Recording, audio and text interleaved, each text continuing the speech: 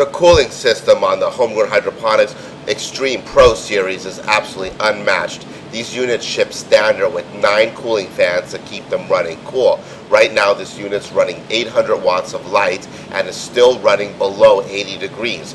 We're running with a 400 watt high pressure sodium light and a 400 watt metal halide light installed simultaneously and keeping it well under 80 degrees. We have very powerful intake and exhaust fans in the flowering chamber and up in the light boxes, keeping plenty of fresh air moving in and out over your bulbs to keep your system well ventilated, along with this blower which is pulling out high volumes of hot air, passing it through the carbon scrubber for no grow odor and keeping you under 80 degrees. That's the Pro series from Homegrown Hydroponics with 9 ventilation fans, all adjustable with speed controls built into the front.